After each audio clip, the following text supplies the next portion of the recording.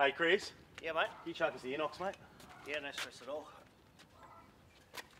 Well, the sun's come out, so it's just made a liar of me, but it's winter time and it's It is. blooming cold. It's very cold. Okay, we have been having a bit of a chat about winterisation of our gear. I don't think that's an expression, but I've heard people say it, winterising your boat and winterising your gear.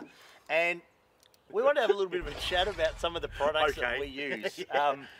Well, this is one particular product that I've loved for many years, even before I even got a boat, was Inox. Yeah, absolutely. So we use these products a real lot. I run farms also as part of my other life, and we go through absolutely bucket loads of this stuff. So I'm going to have a bit of a chat today about 3 products in particular that we use. We use Inox, Lanox, and we use the Inox grease. Now let's go through some practical applications for these products in marine and boating.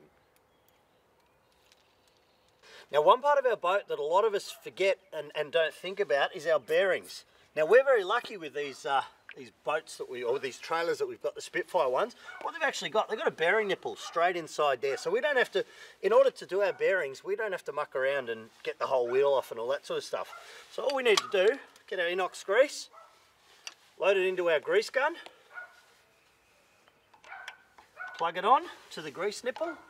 All right, so when you are greasing your axles, it's really, really important to use a marine grease.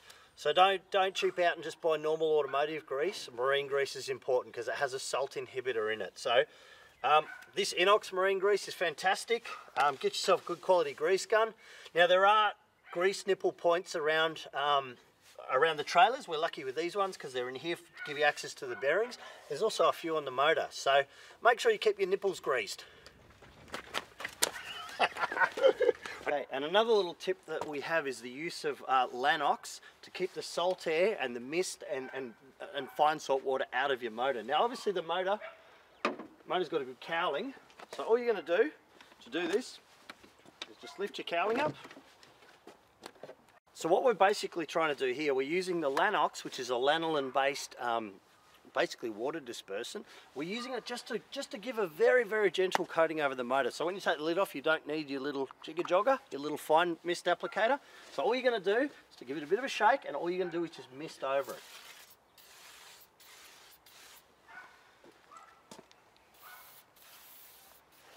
So all that does is it gives you good coatage, just keeps the marine air out and just gives you good coating over your motor parts. So there are a lot of uses for this product. We use it for absolutely everything. I go through a lot.